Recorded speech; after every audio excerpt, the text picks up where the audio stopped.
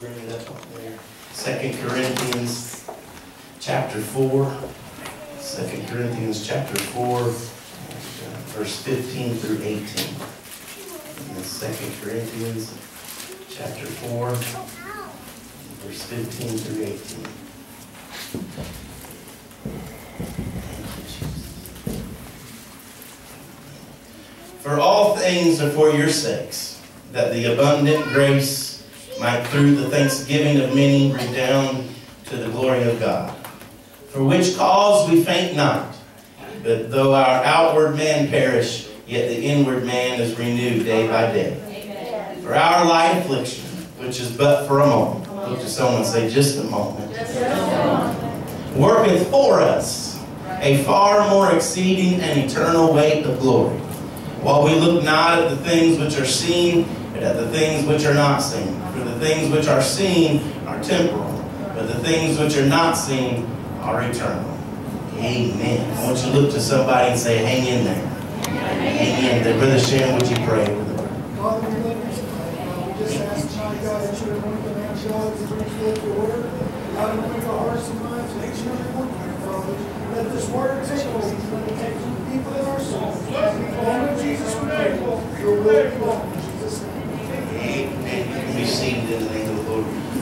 Has anybody here ever been to a rodeo? Yes. Right? Got a few cowboys and cowgirls and amen. I've never been to one. I've been wanting to go. Tammy was just talking about that. We got Sykeston right down the road. And the reason so, I've never been to one, but I recall being at a friend's house and seeing it on their TV for the first time, and I remember being mesmerized. And then I remember another time of being glued to the TV at a doctor's office. Now, don't act like you've never done that before, but that thing would be on you. And I was just mesmerized because bull riding has got to be one of the most exciting sports in the world. And I know some won't agree with that, but it's certainly, and I think we can all agree that it's certainly one of the most dangerous sports. And to me, that's why it's so exciting. I just get a kick out of it. And those bull riders are either tough, crazy, or maybe they're both. But there's no way that I'd get on one of them bulls. No way. And they're facing down a 2,000-pound bull, and that's got to be intimidating. And I read that once a bull rider settles himself on the back of that animal and ties his hand, and that's, man, there ain't no way I'd tie myself to it. That's crazy. And some of y'all thinking this sounds like my marriage. But tied into the rope, one of his buddies will say to him, hang in there. That's the title of my message tonight. But as I was reading this article, I thought it was very interesting that as he ties his hand to this bull, he looks to his buddy, and I noticed that there's always somebody back there with him, and his friend to say to him, hang in there. And with that and an affirmative nod from the rider, the chute opens, and out into the arena charges the raging bull and rider. And the rider grips the bull rope with one hand and holds his other hand high in the air, and the crowd of spectators scream, hang in there, hold on, as the rider puts forth his best effort to become the master of the 8-second challenge. It takes more than desire and encouragement from the spectators, however, for that rider to stay on the bull. Amen. Bull riding requires skill, balance, flexibility, and coordination. It takes determination, and it takes courage. In fact, bull riding is where the phrase hang in there originated from. I have found that life can be a lot like bull riding. How about you? One huge difference, though, is that it is more than a mere 8-second challenge. Amen. If our challenges just came in 8-second bursts, that'd be all right, but it's never like that. Life can buck you around pretty hard and will oftentimes throw you hard to the ground. And like that nasty old bull, life will oftentimes gouge you and stomp you further into the ground that you fell upon.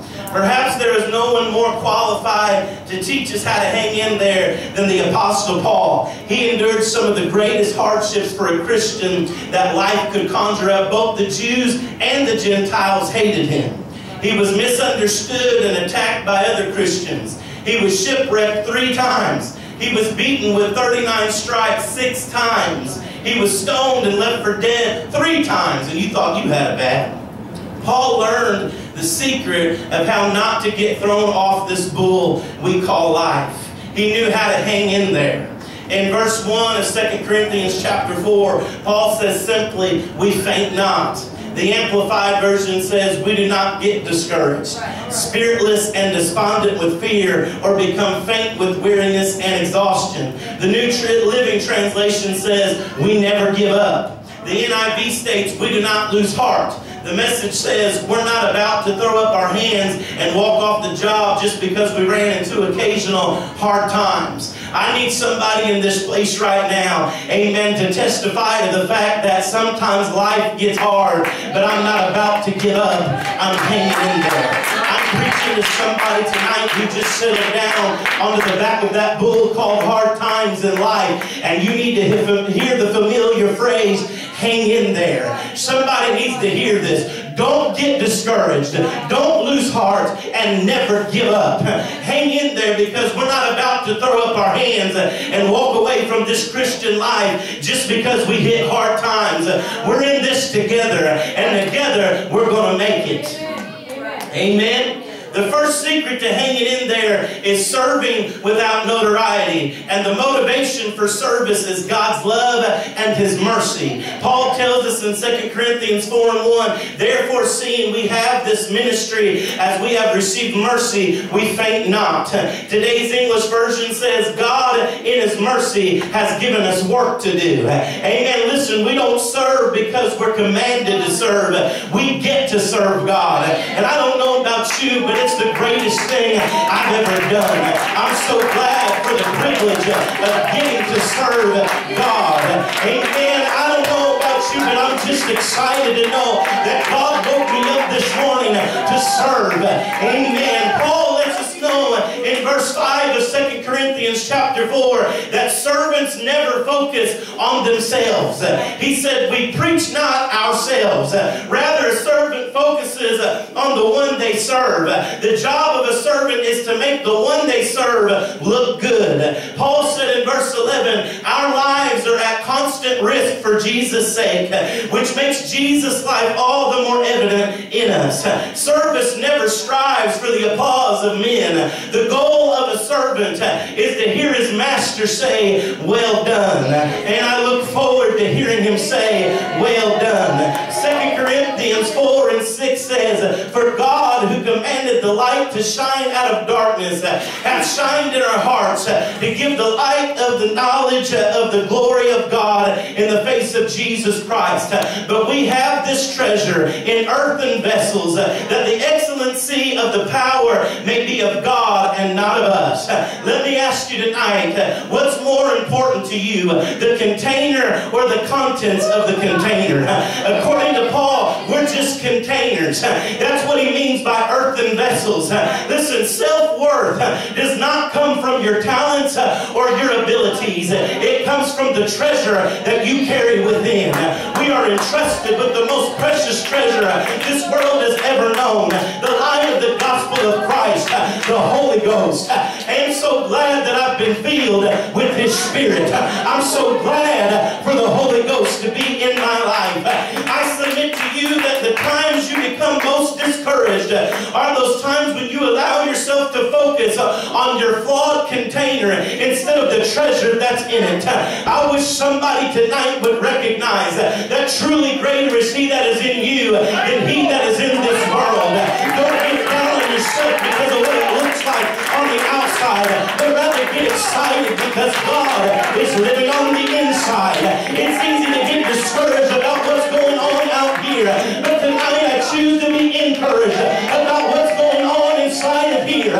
From the outside it don't look like much, but let me tell you, it's like fire shut up in my bones. I don't always feel good out here, but on the inside it always feels good. I've got joy in the Holy Ghost when I can't find it anywhere else. When I find just discouragement and reasons to be sad out here, I look inward to the hope of the world.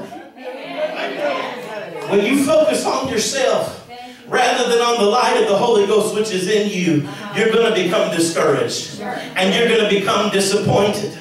And thankfully, the treasure contained in us is not diminished one bit by the imperfect condition of this container. Your life may be marred and stained by sin, but it does not lessen the value of the treasure you carry. If you simply remember what is contained within you, you will never faint. Amen. I just want us to get rid of yesterday. So many of us can continue to talk about our discouraged life that was behind us, and all the things we've been through, and all the temptations that we have faced through life and are still facing today. And I wish we could just throw all that away and look inward to the hope that God has put inside of you, and realize that you really can make it. If you continue to dwell on your problems, it's only going to get worse. If you continue to dwell on what's tempting you and what keeps causing you to trip up and fall, you're going to keep falling. But if you'll look deep inside and realize that God is rooting for you and He wants you to carry on, somebody ought to let go of yesterday and proclaim loudly, today is the day of salvation. Right now, I give myself to you, God. Right now, I choose to be everything you've called me to be. Amen. You will never become discouraged, and you will never lose heart, and you will never give up if you remind yourself every day that you are just the container, flawed and marred. But what is inside of me is the greatest thing that can be found in this world. I'm a vessel of the Holy Ghost. Is there anybody in this place that is excited and glad to be a vessel of the Holy Ghost? It's not about me, it's not about you, it's all about Him, and I'm so glad for it. The second secret to hanging in there is that you must surmount the insurmountable. 2 Corinthians 4 and verse 8 through 9 says, we are troubled on every side, yet not distressed. Boy, it takes a real person of God to be able to say, I got trouble everywhere, but I'm not distressed. And there's nothing better than being able to tell somebody that's not a believer, and I know you see all this trouble I'm going through, but guess what? I'm not stressed out at all because God's got it. I wish somebody would praise God because you know that He's got it in His hands. You could have walked in here tonight with a frown. You could have walked in here sad and troubled. Amen. You got trouble all around you. And in this world you got reason to pout and doubt. Amen. But us inside of here know the power of the Holy Ghost. And I've come to tell you tonight, don't be distressed. We're perplexed, but don't be in despair. I know you've been persecuted, but guess what, honey? You've not been forsaken, and you never will be. Cast down, but you're still here. You're not destroyed.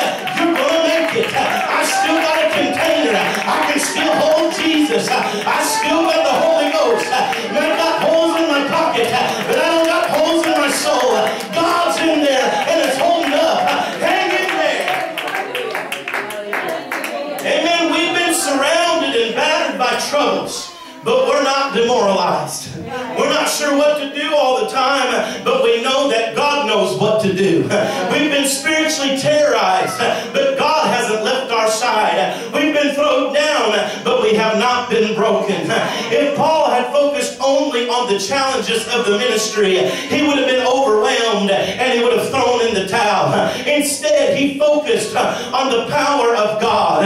Instead, he focused on God's power to carry him through those challenges, realizing that his own abilities were hugely inadequate. Amen. If I focused on myself and focused on what I could do, I'd have done quit preaching because I realized that I fall so short. But I realized that it's God that's preaching, it's God that's ministering, and I'm just a vessel. I'm just a mouthpiece for the great I am. And that's why every time I get up to preach, I say, God, please use me. Anoint me from the top of my head to the soles of my feet, because without you, I can't do it. But God, with you, amen, we're going to blow the gates of hell open, and we're going to take back everything the devil stole from us. By myself, I can't heal, but God, if you'll anoint me, I'll lay hands, and we'll see the blind see again. Amen, the deaf will hear again. Amen, I wish somebody in this place would leap, because you know what God has put down inside of you.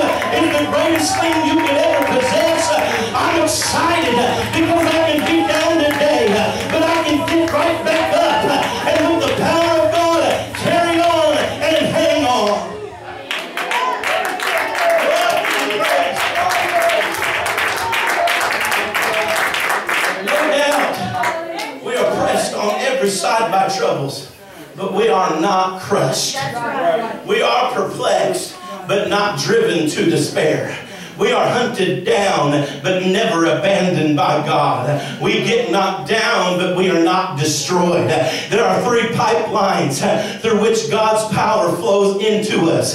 Somebody say praise. Somebody say prayer. And somebody say proclamation. Amen. Through praise, prayer, and proclamation. Paul praised God in the rough times as well as the peaceful times. Paul petitioned God in prayer when he needed strength. And Paul proclaimed the gospel of Christ as he recounted often his testimony of transformation on the Damascus road. Sure, there were days that he didn't feel worthy to carry the gospel. Surely there were days that he was inadequate, but he got up and he praised God. He got up and he prayed, and he went on preaching. He went on teaching, and he went on telling everybody what God can do. Oh, I even know better now what God can do, because I've been down and he got me back up. I've fallen into sin, but he washed me by his blood. I almost gave up, but God said, get your chin up and hang in there.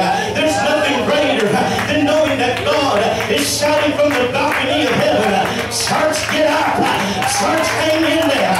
I'm coming back soon. But tarry there and worship and pray and proclaim. There's nothing better than the Holy Ghost. There's nothing greater than this gift that God has given us. And I'm not going to sit back on it. I'm going to hang in there. I want to tell somebody tonight, if you'll learn to praise God in your prison of problems, as easily as you do when everything's going your way, you're going to see the power of God move like never before. Anybody can praise Him when everything's dandy.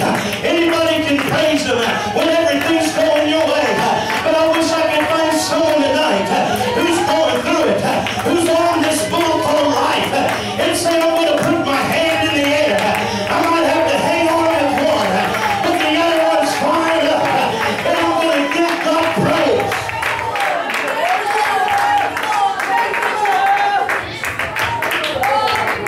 Let me tell you, it is impossible for praise and despair to coexist. When you unleash God's power through your praise, your world will be rocked. You'll be like the bull rider.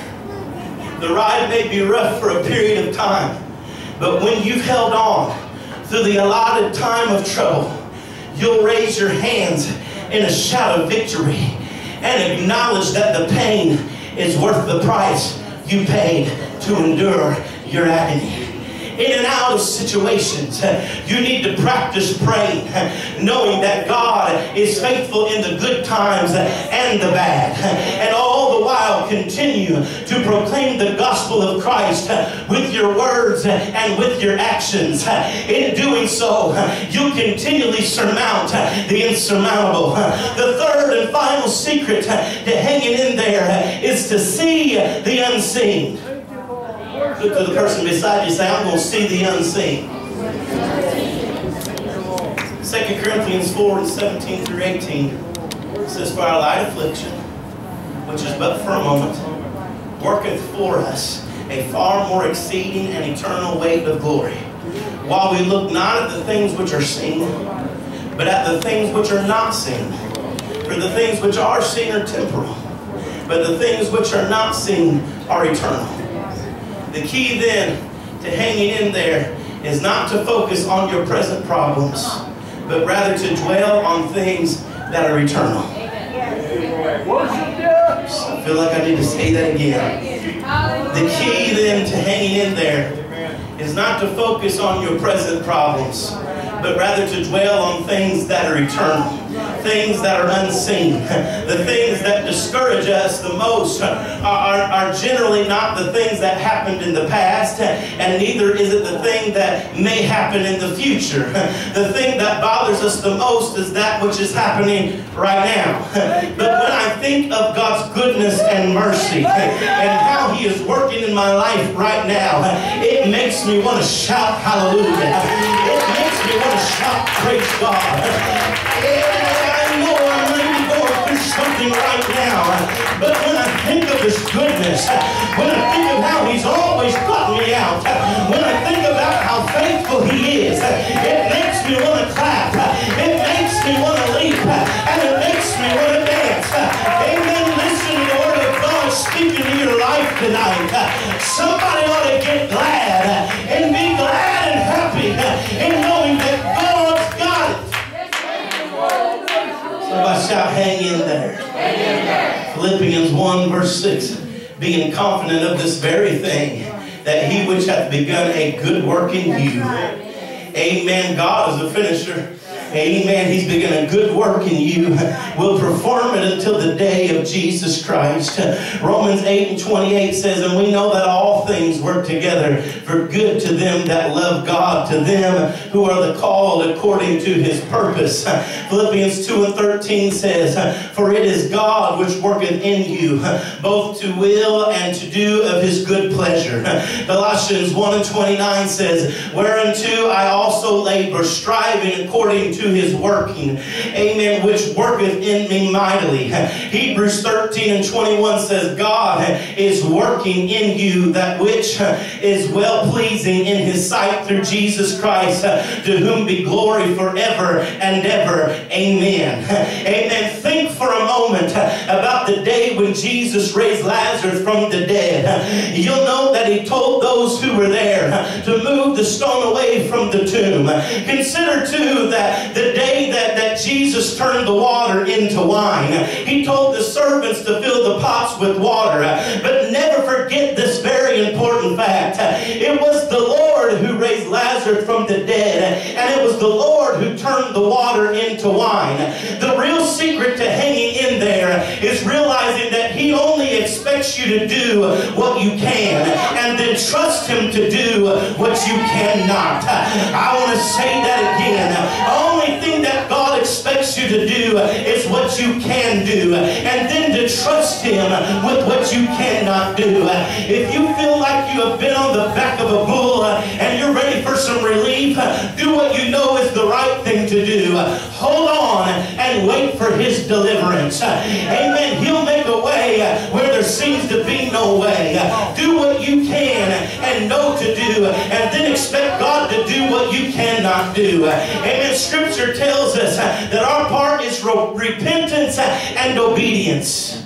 Acts 2:38, repent and be baptized, every one of you, in the name of Jesus Christ for the remission of sins, and ye shall receive the gift of the Holy Ghost. Amen. God just expects you to repent and be obedient. I'm so glad that I've been baptized in the name of Jesus Christ and filled with the Holy Ghost. And now I trust God to do the rest. I'm going to show up to church with my praise on.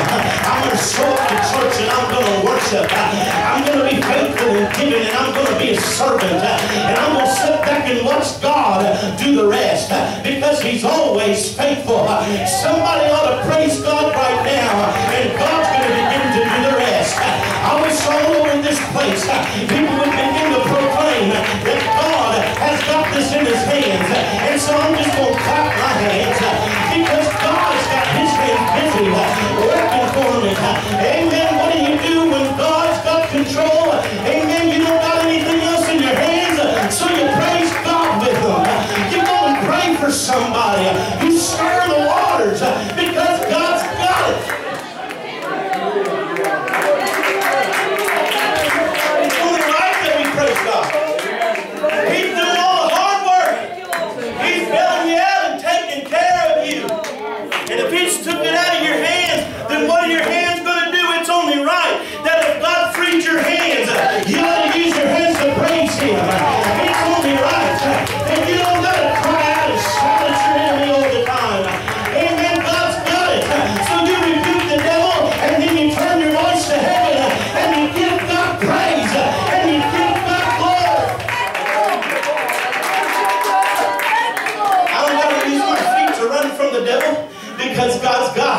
So instead, I'm going to use my feet to run to Jesus. Amen. I love it when we're singing a song and somebody just takes off running around the church. Amen. There's nothing like letting the devil know I'm not running from you. I'm running on top of you. I'm not running from you. I'm running to Jesus. Amen. I'm telling you, the devil is afraid when you put it in God's hands. You want to scare the devil, then give it to God. Amen. I learned a long time ago, I don't got to be afraid to pray. Sure, I've seen it like Brother Mark said, to attack exactly what I prayed about. And I've learned to pray in tongues over some things. Amen. But understand that even the devil knows, amen, what's going to trouble you. And the devil knows how to turn your life upside down. But I feel like telling somebody, it doesn't matter. Hang in there, because in the end, God's still going to give you victory. Amen. So what if you prayed for your car and it broke down even worse? God's going to give you a new one if you just hang in there. Just praise Him. Don't be afraid of the devil messing with your blessing because you prayed.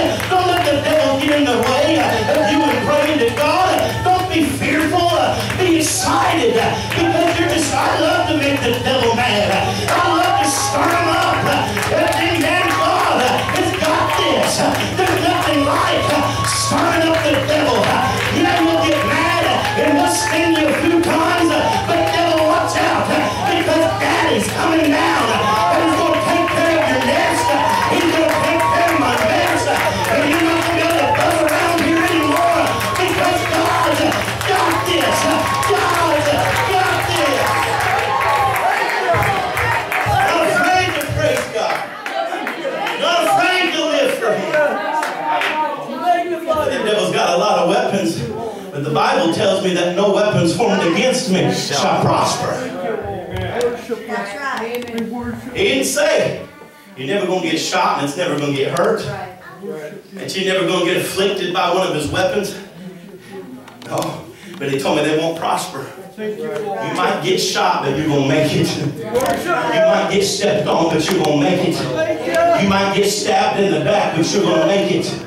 You might get hurt, but you're going to make it. I wish somebody that's going through a hurt right now would realize that if I just hang on, I'm going to make it. I know you've been hurt. I'm sorry about it. I know the devil's used weapons against you, but let me just remind you that they're not going to work. It's not going to prosper. He may have touched your finances, but it can only be temporary because God's going to turn it around. That's why He said the first shall be last, and the last shall be first. There's going to be a divine turnaround in your life if you'll just hold on, if you'll just hang on. The devil can only mess with it for so long until God breaks his hand and says, that's my child, and you can't have him. Stand all over this place. I'm going to end up preaching another hour if I don't stop. Boy, I feel Jesus in this place. Hallelujah. I wonder if there's anybody that's not afraid to get up from where they are. Come up to this altar and just shout out, amen, God, this is what I need. And just don't be afraid of the devil interfering. Don't be afraid of the devil trying to mess with it. Just say, God, this is what I need. I want it. It's mine. I know you've got my back. And just give God praise for it. Amen. We got to praise Him. We got to pray. And we got to proclaim it. Amen, God. This is what I need. And then give Him praise. And then shout it out. It's mine. It's mine. I'm going to hang in there. I'm going to make it. I'm going to hang in there. My family will be saved. I'm going to make it. They're going to make it. Hanging in there. It's going to be all right. God's got it in His hands. It's going to be okay. We can make it good for a night. But joy cometh in the morning. I may be hurting now, but God's fixing to touch me. And everything's going to be all right. Your heartache won't last always. God's healing your heart. And everything's going to be all right. That burden almost sting for a while. But God's going to take care of it.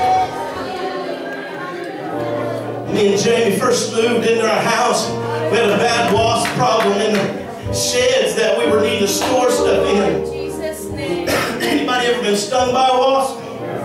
Jesus. If you have, you never want to be stung again. And so I had a fear because them wasps, I've been hurt by it before. And I got up there and seen them wasps. First thing I did was drop everything and took it back off in the house. It's not worth it. We just won't have a shed. Let the wasp have it. And then I thought, man, I'll miss out on all